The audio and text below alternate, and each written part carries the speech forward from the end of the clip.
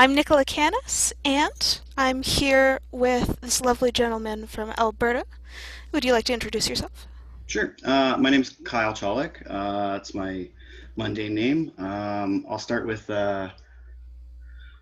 greeting Danisi, um, Suniao Mahagan, Niti Sikoson, Avacal Uchinia. So what I expressed there was hello.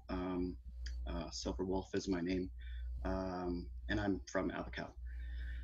My name in the SCA is Edward Vikingsson. I'm squire to His Royal Highness Duke Vic Vikingsson, My goodness. um, and I'm the Silver Wolf, the champion of the sword in the Barony of Borealis. And what does that mean? That The champion of the sword. yeah. Oh, I'm the heavy champion of the Barony. Wow, that's Yeah. awesome. So, we're here to talk about your kit, which is awesome. Yeah. What piece do you want to start with first telling us about this beautiful, absolutely beautiful kit? Well, we can start with the helmet. All right. I The most actually have, exciting part. yeah, everybody loves the helmet, right? So, here, I'll grab the helmet right here. So, okay. So I fought for a bunch of years with this same helmet actually, and it wasn't painted or anything. It just has no chin strap. Right, so it's a chin clasp. It is, yeah, yeah. So it comes apart here, and then a pin holds the cheek plates together, and which keeps it from coming off my head. And I see you've got a wig over top of it to kind of Yeah. disguise it. So traditionally, the Nehiyaw people they didn't wear helmets or metal or anything other than leather. So I wanted it to look as much like a traditional warrior as possible. So I covered I covered the top of the wig, um, and I painted the helmet first, a darker skin tone, and then I put the wig over top and braided the wig. It's a 40-inch wig, and then I added all the embellishments and whatnot, like You've done a um, lovely job making it the look feathers and natural. whatnot. So traditionally, the headband isn't a thing. Um, it's more of a powwow dancers thing, but those embellishments are still traditional. They were more for dancing and whatnot, but in order to cover like the seam of the hair and the seams of where the metal comes together and is welded and stuff, I just added a leather band and then painted it and whatnot, so that if it gets messed up when fighting, um, it Quick changeover. yeah, and it's easy to replace if need be. It's just a piece of, I think, like, I don't even remember how thick, but it's just a piece of leather that I could just cut out and repaint and Right. put back on if I need to. But leather's pretty durable on a helmet, so That's the yeah. good part. And then I've decorated it with these are actually my lady's handprints on the side, the red handprints, Hmm. which is it's for the support of the MMIW, which is a movement that brings awareness to the missing and murdered Indigenous women Right. of Canada and, well, all over North America, um, which well, we thought would bring some controversy, but it actually didn't. It was That's lovely to hear. yeah, And it's a beautiful piece to bring into the kit to start that conversation. yeah. Well, traditionally, face paint is a thing, but you have to, even today, you have to earn face paint. It's not just, you can't just wear face paint for no reason. You have to actually earn it, Right. whether it's from dancing um, or other accolades or whatnot. And this is kind of one of the only things that is acceptable. I haven't earned any real life accolades in the Indigenous community, so That being said, I don't feel I should be wearing face paint. I mean, maybe later on in um, Right. maybe later on if I ever get an elevator or something, I'll wear some face paint or something. And I've earned it. Or I feel I've earned it or The, something. the representation's really beautiful. Yeah. So this also sits on top Oh my goodness, what's it typically. made out of? So this is a traditional roach. It's made out of porcupine hair, not the quills, but the actual hair, the guard hair. And then there's an outer layer of deer tail hair on the outside, and then there's also on the inside there's an outer layer of deer hair. Wow, it's So absolutely the stunning. porcupine hair is sandwiched in between the two, and then it's attached to one of these.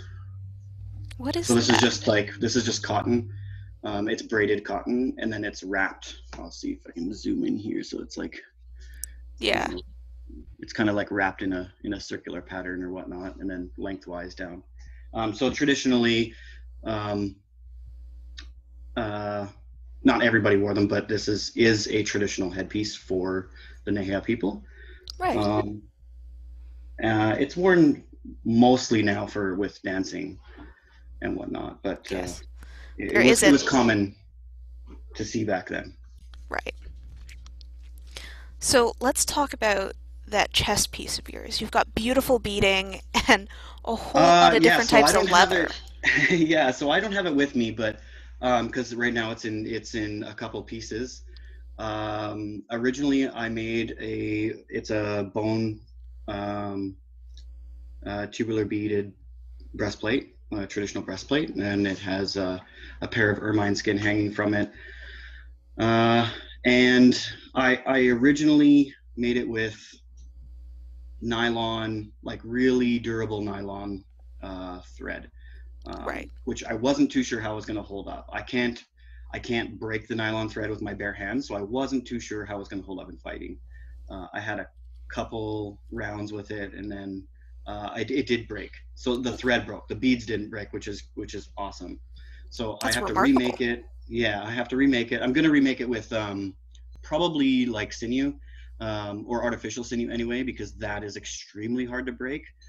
Some people mentioned even strands of paracord or uh, but I think the sinew will probably be better.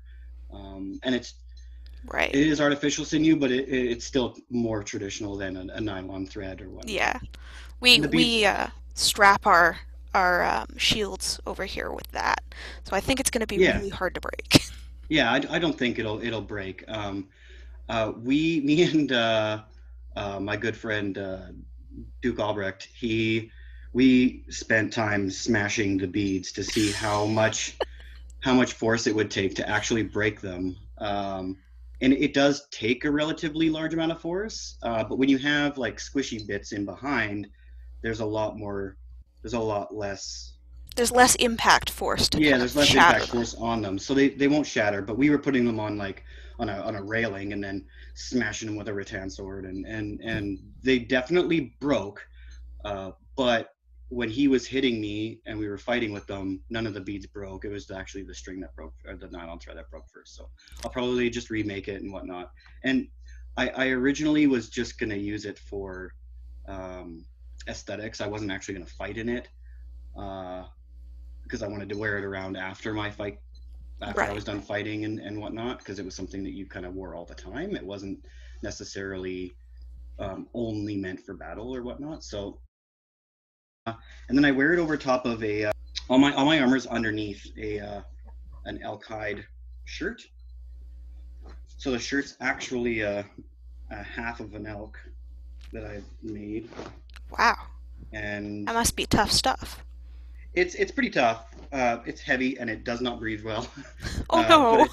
it has no sleeves and whatnot, and yeah. So most of it was just you figure out the where your shirt goes, and I've sewn it with sinew and whatnot, and then I cut the excess into fringe. Fringe is a little bit of a later period. Um, it was meant to actually like wick away water. So like if it was raining or whatnot, it pulls the water off of the material, and but it wasn't typically worn until It was definitely more later period. Like um, I couldn't actually give you an exact date because we don't really know. But yeah, and so I wear that over top of like just a leather breastplate with a piece of puckboard tombstone. Like Gotta love you can't hidden see it. armor. Oh, the lighter for me, the lighter the better. I'm not a huge guy, so like if I'm wearing plate or something that weighs me down a lot, I need to be able to use my speed as much as possible. So how are you protecting your arms and hands? So my arms, I haven't finished my arms yet. I use a shield. So my left arm, my elbow is the only thing that's actually protected. Um, so I do have an elbow cop, and I don't have the need to wear a bracer or a demi with it because my on the back of the shield, my cage covers all of that. Right. On my right arm, I do wear a leather bracer, which I haven't modified to look traditional. And I wear a hardened leather elbow cop as well that's attached to the bracers. So, but other than that, I don't wear armor on my upper arms or anything. And then I Well, just have you're a braver than small. I am.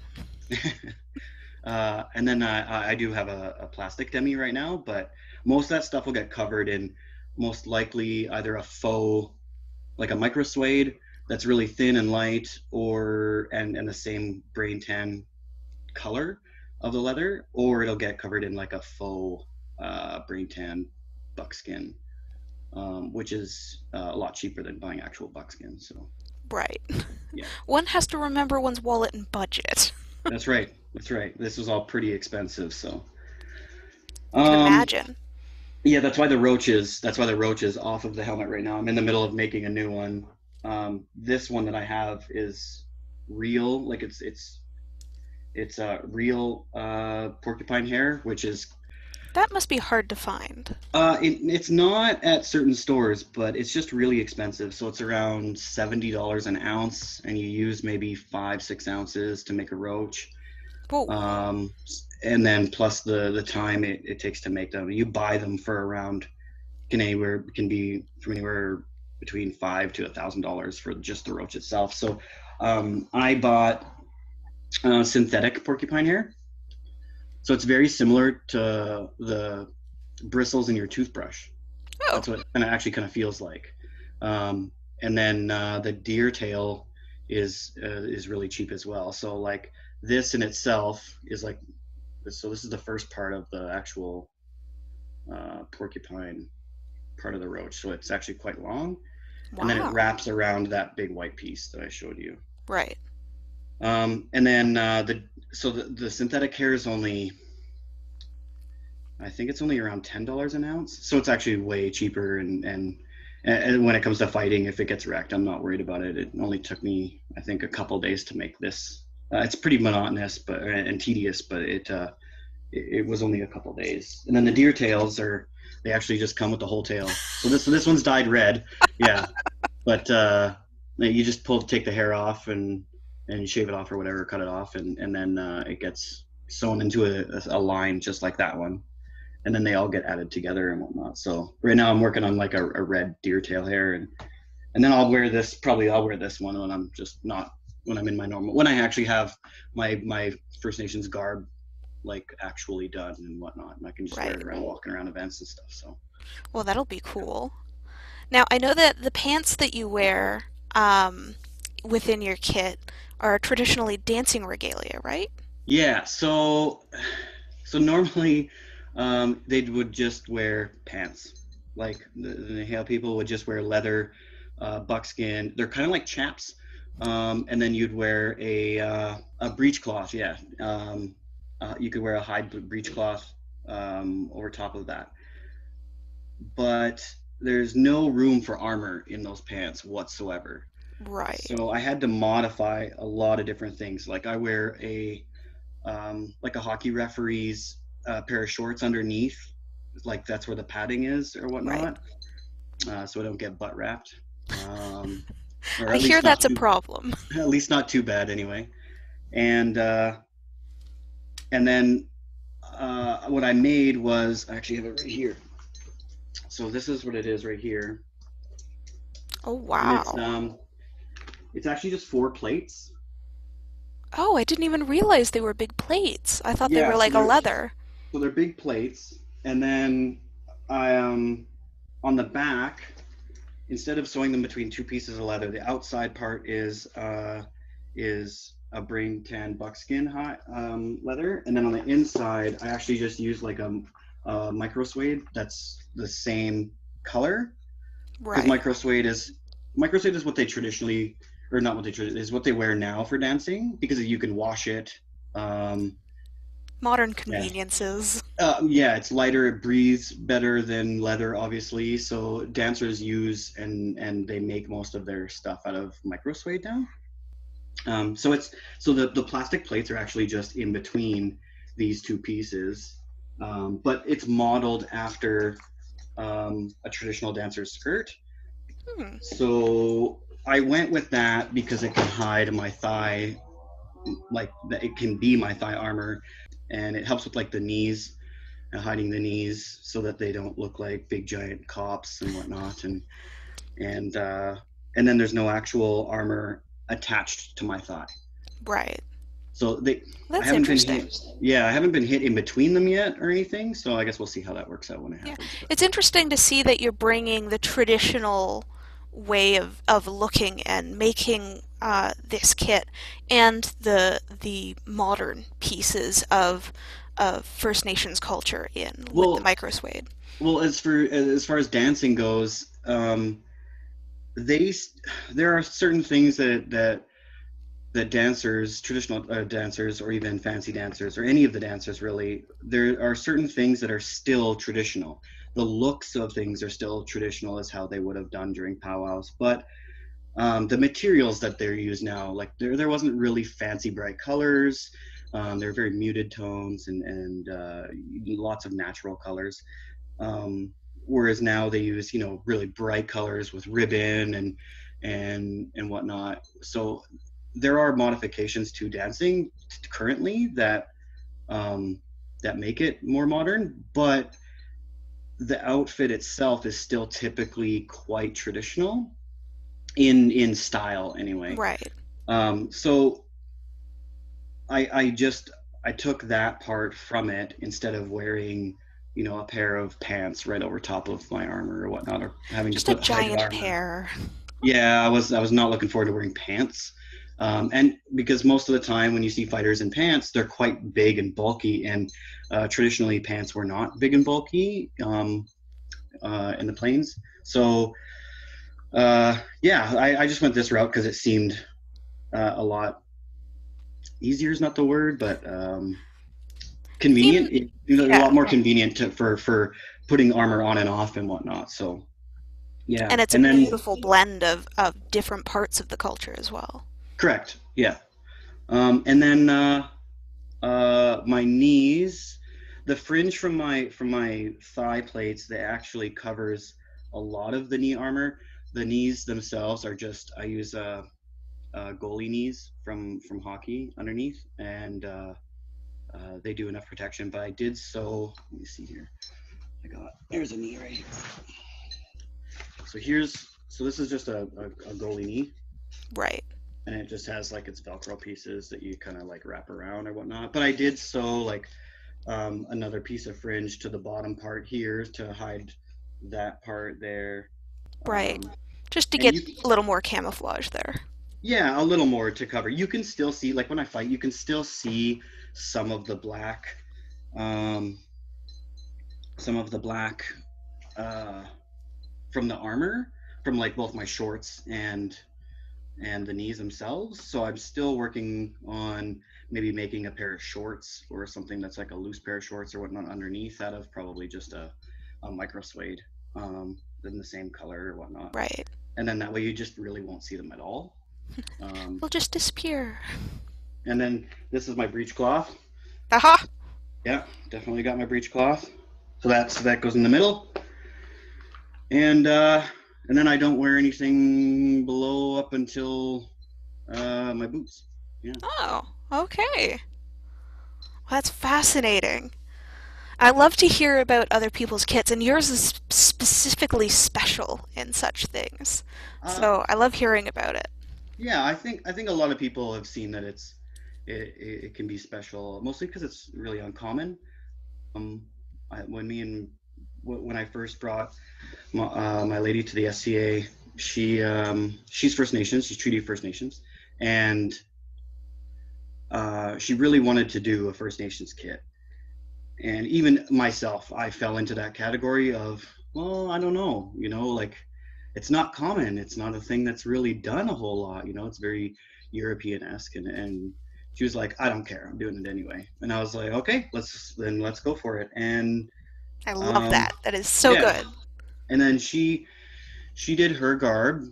We spent months doing her garb or whatnot, and she just had some loaner borrow stuff for the couple events we went to prior to that, and I think it was Crown. Yeah, I think it was Crown Avacal Crown in November of last year, or no, the year prior, and she wore her full kit, and it's gorgeous. So I'm really glad she made big splashes, and she stepped out of the norm, and from there, that's kind of what made me kind of want to do my kit and kind of switch over my personas and or my persona and whatnot, because I'm not gonna lie, I was pretty afraid to do one, so I didn't know what people would think or anything like that. And Well, I'm glad you did it. I hope that it becomes more normal. yeah, oh And yeah, for sure. why don't we talk about people who want to do this? How might you go about such things? Yeah, well, there's since I've posted pictures of my kit, there's been 99% positive feedback, and there's definitely been a lot of people who have been like, yeah, I definitely want to do a First Nations kit for sure. And I think that it's tricky because every tribe is going to be different from depending on where you're from, whether it's the southern United States to northern Mexico, anywhere in Mexico really. Anywhere from in northern Canada, eastern Canada, northern eastern United States. There's so many different tribes, and they all have so many different little things that are not necessarily unique to the tribe, because they would have all traded, back and Right. forth, and things would have got traded back and forth, and you'd have some things from some uh, tribal culture move into another tribal culture, which was common. It was extremely common. Um, so I would say that, like, if anybody wanted to switch their kit and make a new First Nations kit, I would say, depending on the tribe, look up the tribal traditional clothing and whatnot. Headdresses are different all over the place, especially headpieces. Even what you wore for clothes, given the abundance of specific animals to what they would normally wear. I know that there's some southern tribes that wear grass skirts instead of a lot of hide, good because of the heat, um, that kind of stuff. So, and then you can take. I would say, don't be afraid to take from another tribe, and just be aware that maybe your persona traded for that piece of clothing or something, or traded for that piece of regalia or whatnot, right? So that was common. So um yeah, I tried to be as authentic as possible, but given the restrictions of, like, our armor requirements, Some I things had to. have to give. Yeah, some things have to give for sure. So yeah, I would say go for it. um I, and just do some of the research for a while. I went directly to, um I I'm a tattoo artist by trade, so I went to the chief of the Samson Cree Nation, Chief Saddleback. I tattooed his son a lot, and so we kind of hooked up, and we hung out a bunch of times, and he took me to meet his dad, and from there I met his ex-wife, which was a cultural, they're one of their cultural leaders, and some elders and stuff, and we went and specifically talked to them about traditional wear, instead of, not every book is going to be completely and utterly accurate. No, there's a lot of books out there that are good, but most of the books are not written by First Nations people.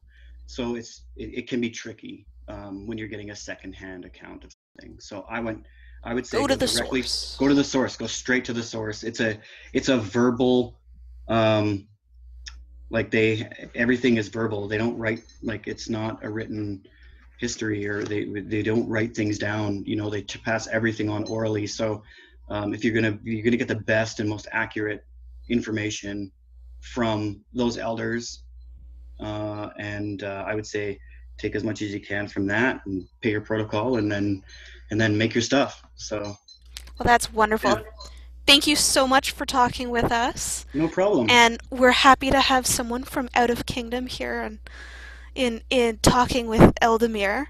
And No, it's my honor. and of course, do you have anything else to say or add? um I'm not too sure. I would say that right now there's a very there's not this isn't a common thing. So I would say that the more common it becomes, the less we look at it as an uncommon thing. So I would definitely encourage anybody who wants to do a First Nations kit to do it for sure. So yeah, You heard it here. Make it yeah. common, guys. All right. Thank you so much. You're welcome. Thanks.